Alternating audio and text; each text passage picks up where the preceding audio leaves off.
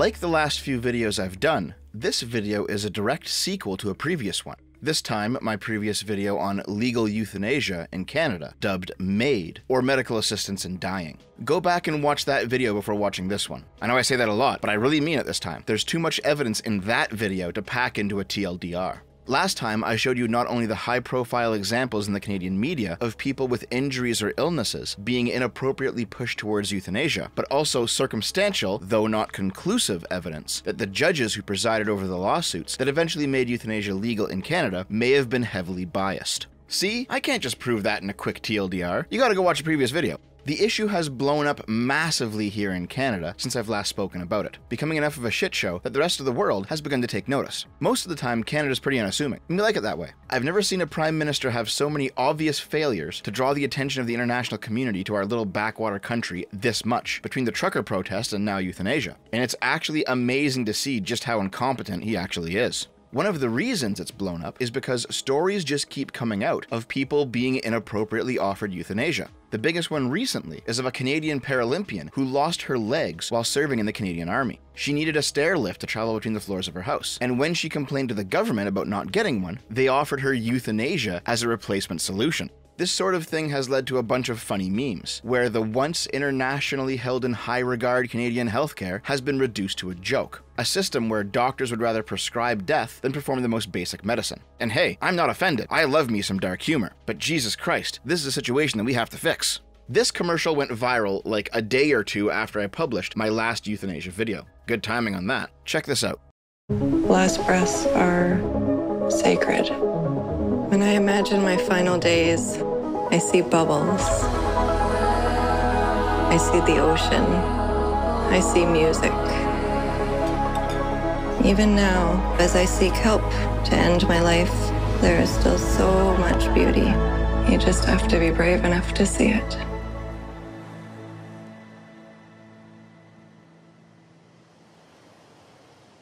Oh hey, would you look at that? The first commercial in I don't know how long that only features white people. No diversity at all, and it's all about killing yourself. Yeah, the romanticization of euthanasia happening right now is pretty grotesque. Let me offer you a bit of context though. At the end when it says Simons, that is a Canadian fashion brand. It's well known here, but you don't see it outside of Canada really. You know how sometimes when a cause that is considered an exceptional social good comes up, like Black Lives Matter or the Ukraine war or mask mandates or something like that, you'll see American companies run advertisements showing their support for that cause. They don't actually advertise their products, they just make a 30-second spot that appears to be emotionally powerful or whatever in order to spread awareness of the current thing and slap their logo at the end of it so that you know they believe in what's currently socially acceptable. That's what this commercial is for Canada, but it's for legal euthanasia. The most disgusting part of the story, though, is that after the death of the woman featured in the commercial, it came out that she actually wanted to live. The woman featured in a glamorous pro-euthanasia commercial for a Canadian clothing retailer only opted for assisted suicide after her years-long attempts to secure proper healthcare failed. She was left without primary care after her family doctor moved away. And so, after her Ehlers-Danlos diagnosis 10 years ago, her treatment had largely consisted of a chaotic and ineffective stream of specialist appointments, none of whom had any background in her condition. I feel like I'm falling through the cracks. So if I'm not able to access healthcare, am I then able to access death care? And that's what led me to look into MAiD. It is far easier to let go than keep fighting. The British Columbian healthcare system had been unable to provide her with the care she needed, but they rapidly approved her application for euthanasia. And she's not the only one. The majority of examples I provided last time were of people who didn't actually want to die, but for whom the government was refusing to care for adequately. A recent example is of Les Landry, who directly says that poverty is why he's choosing to die. The two-doctor approval system I described in the previous video, where there's strict rules on what a doctor can approve euthanasia for, seems to have entirely broken down.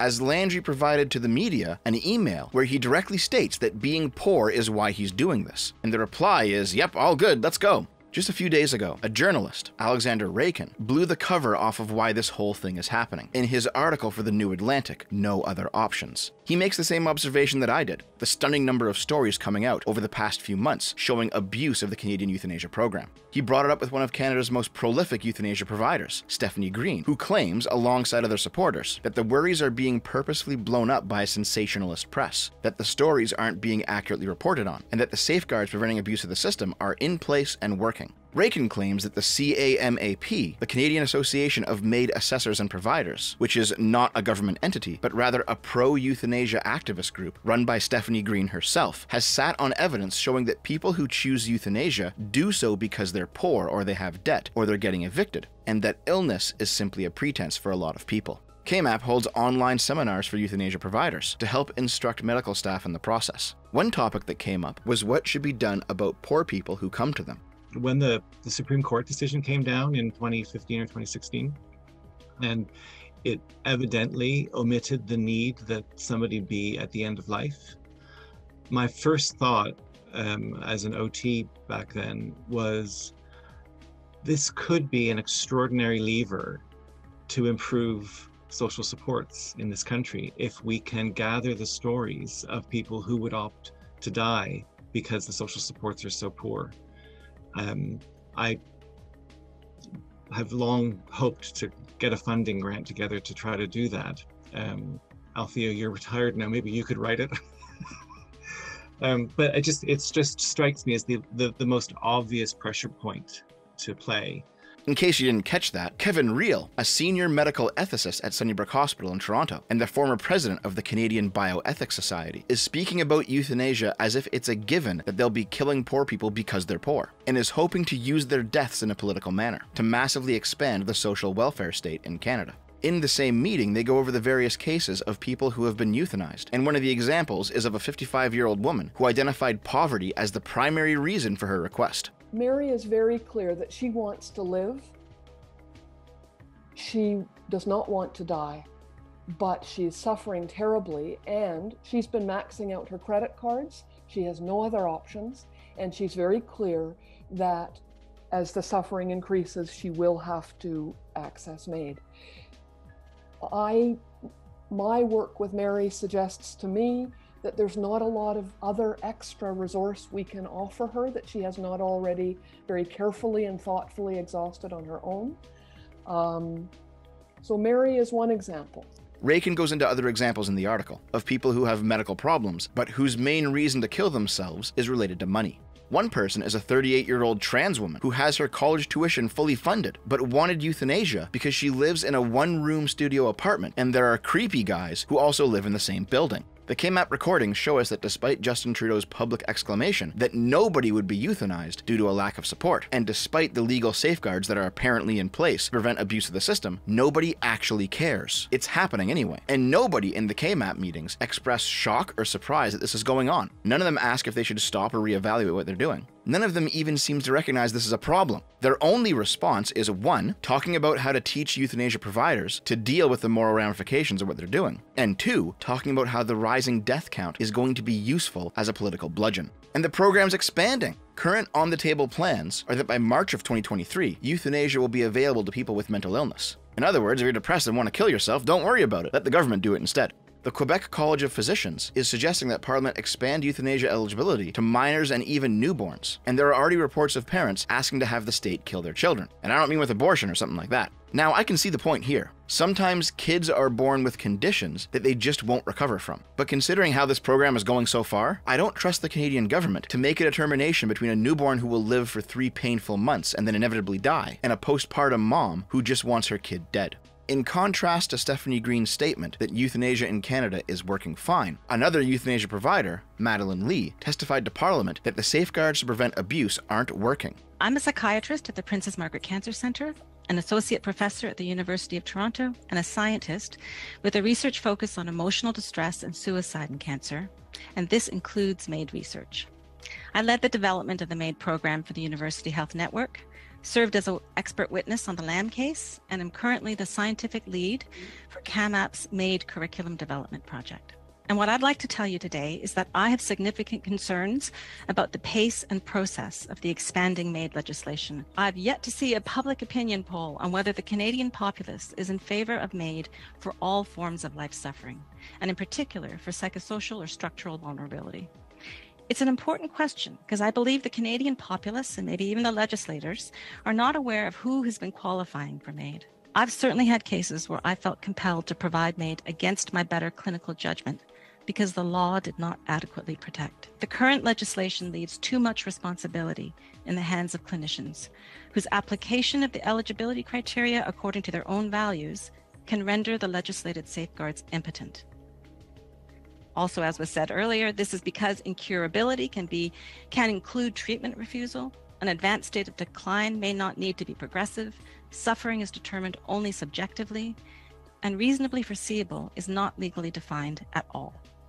The absence of a definition of RFND is crucial in light of C7, as patients with prognoses of several years, or who refuse preventive care, or who voluntarily stop eating and drinking, can be placed on the supposedly palliative track 1, where there's no longer even the mandatory safeguard of a 10-day reflection period. The two-doctor requirement seems to be no safeguard at all, considering there are groups like Dying with Dignity Canada who keep a record of euthanasia activists who are also legally empowered to provide the service. One of the examples given during the KMAP meetings is of a man who clearly didn't qualify for euthanasia, who was not even of sound mind enough to make the decision, but who, through Dying with Dignity Canada, was put in touch with Ellen Wiebe, that's quite the name, a euthanasia advocate in Vancouver who would do the deed anyway. She got one of her friends to sign off, he flew to Vancouver, and they ended his life. Jocelyn Downey, one of the lawyers that worked on the court case to make euthanasia legal in Canada, has stated during the KMAP recordings that you can just keep asking doctors until you get the two that you require. I would also say we need to remember that disagreement doesn't mean you must stop disagreement amongst colleagues. The law says you must be of the opinion. That is the standard. The standard's not everyone has to agree with you. It is you have to be of the opinion. The standard in the law is that you must exercise reasonable knowledge, care, and skill. The standard in the law is that you can have a reasonable but mistaken belief about something and still not be in trouble with the law. There is no certainty or unanimity required. There is not perfection required. So people can face disagreement from colleagues and staff and and still proceed. The end result of this is that there are many paths available to reach the end, and you only need to find one. The system makes it easy to die, and patients know this too. There's a psychiatrist, John Mayer, who testified to Parliament that he's had patients who could actually get better, but who have actively chosen to let themselves deteriorate until they are eligible for euthanasia, because they know just how permissible the medical system is, and how it views people like them.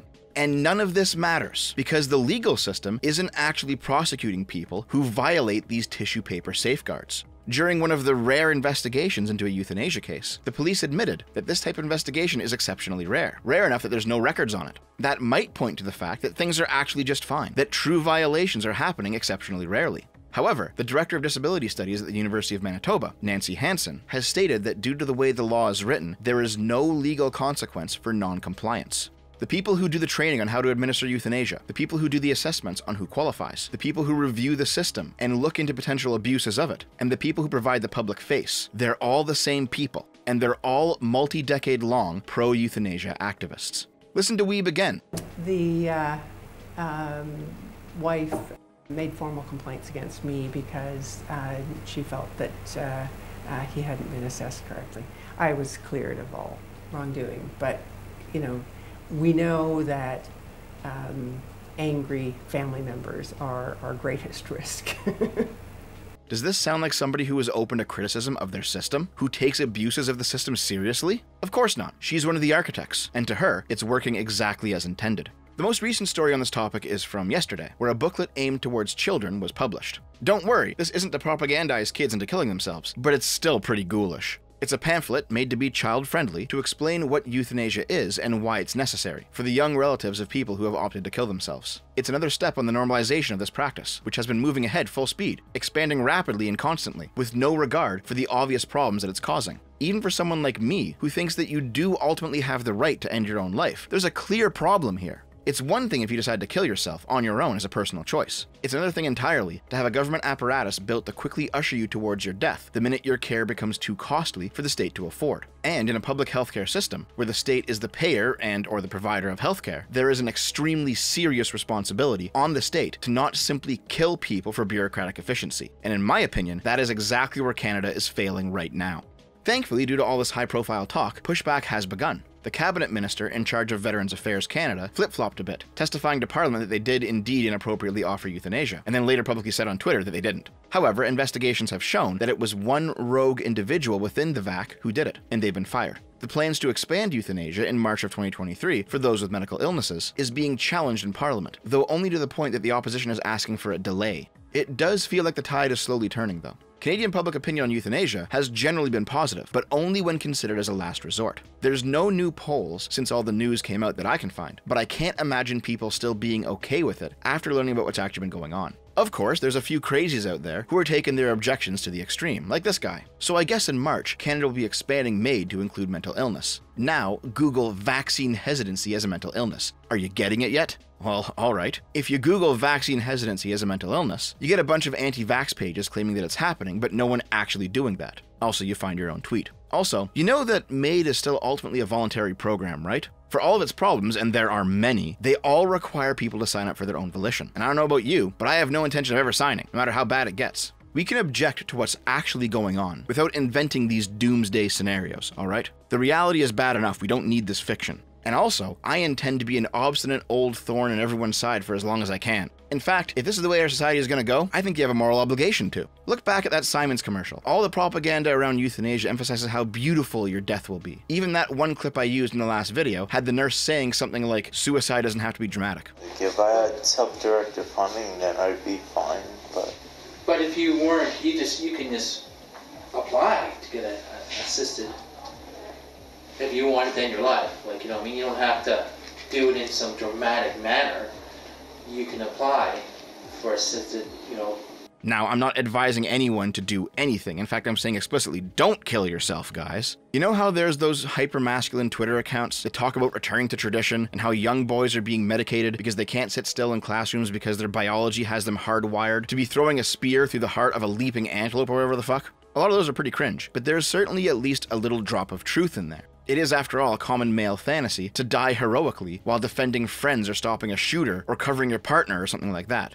That doesn't mean that these men have suicidal ideations. They're not desperately looking for a way out ASAP. What it does mean is, if I've gotta die, you know, that would be a pretty good way to go. I wouldn't be happy that I'm dying, but I would be satisfied if my death meant something. Compare that ethic to Canada's euthanasia scheme. My death is an honorable one that helps the people I care about, versus my death is a beautiful one. At least that's what state bureaucrats tell me in order to get me to brush myself aside for their benefit. I don't know about you, but when I hear that nurse saying that it doesn't have to be dramatic, you don't have to do it in some dramatic manner. I actually think to myself, yeah, it does. It has to mean something if I'm going to choose it. I'm not going to peacefully go into the euthanasia pod or whatever. If I'm going to die, it's not going to be for the benefit of the government. And right up until the last second I go, I'm going to be a pain in the neck for everyone, because fuck every single person who thinks that this shit is acceptable.